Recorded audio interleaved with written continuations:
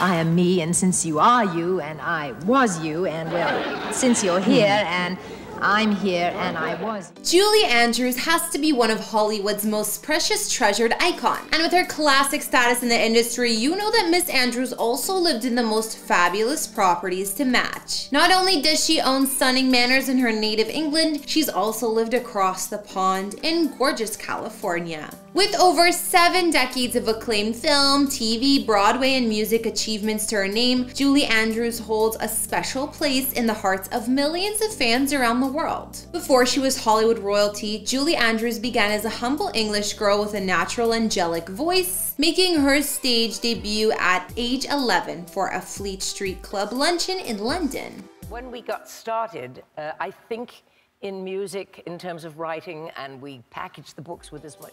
Growing up in Walton-on-Thames during World War II, young Julie found escape from the turmoil in music and performing. At the age of 13, Julie was chosen to perform at the Royal Command Variety Performance. At my 19, Andrews made her Broadway debut, launching her into leading lady fame. Her biggest role yet came when she was cast as Eliza Doolittle in the West End production of My Fair Lady in 1956. Though perhaps best known as the magical Nanny Mary Poppins or the singing nun in The Sound of Music, few may realize Andrews is also a woman of remarkable real estate. 1, 2, 3, 4, 5, 6.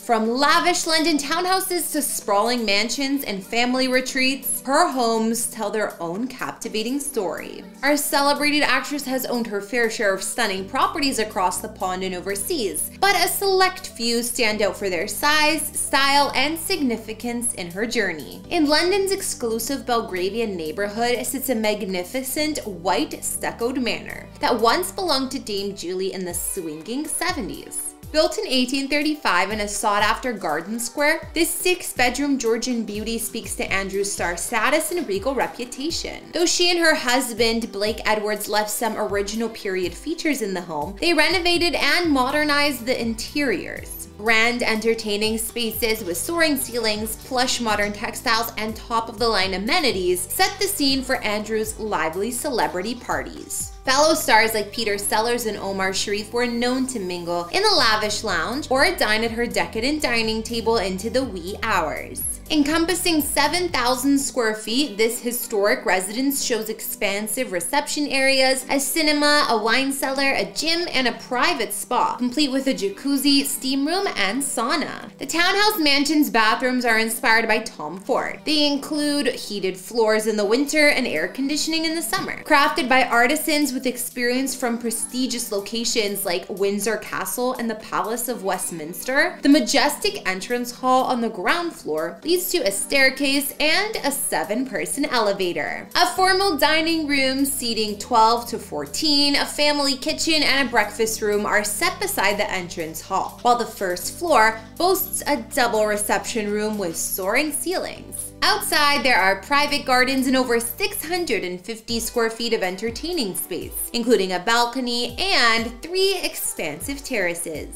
Nearly 50 years since Andrews resided there, the 7,000 plus square foot pad made real estate history in 2022, renting for an eye-watering £35,000 per week, the highest on record for the area. This landmark townhouse remains an unforgettable gem, marking the height of Julie Andrews' fame and fortune. Craving more room for their growing family in the 70s, Julie and her husband purchased a breathtaking Victorian mansion in London's idyllic Wimbledon Village. Perched on over an acre of landscape grounds, this regal 1860s residence was truly fit for a queen of the silver screen. Boasting period grandeur with soaring rooms, ornate fireplaces, and Juliet balconies, it still boasted modern luxuries too. Originally split into separate wings, Julie and Blake put together the layout during their 20-year residence. Expanding it to a whopping 12 bedrooms and 9 bathrooms, the house accommodated their 5 children and constant flow of visitors in style. With a private pub, tennis court, and duck pond out the back, the estate had it all and then some. But beyond the luxury, this Wimbledon mansion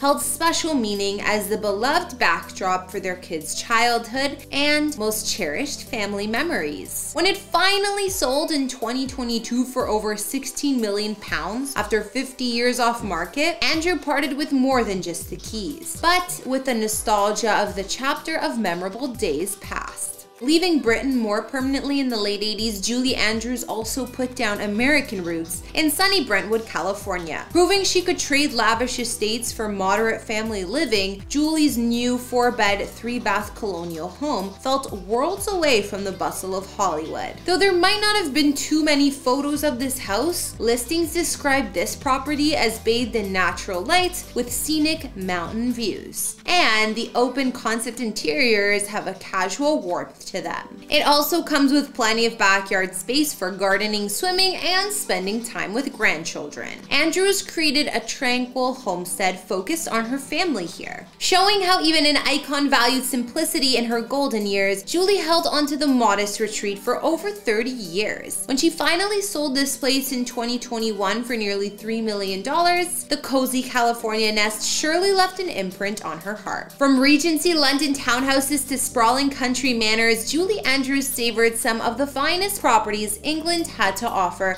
during her legendary career. Even while crossing the pond, she learned to prioritize family over real estate opulence in her Brentwood home. Julie Andrews certainly made herself quite comfortable in some of the finest properties around the globe. Where she lays her hat or tiara will always hold special meaning for a woman whose heart lies both across the sea and stateside. That wraps up today's tour, but before you head out, share your thoughts on this. If you were to choose between grand, opulent residences or a more serene and family-focused environment, which one would you choose and why? Let me know in the comments down below, and don't forget to like, subscribe, and follow me on Instagram to chat. I'm Kara the Vampire Slayer, and I'll see you all next time.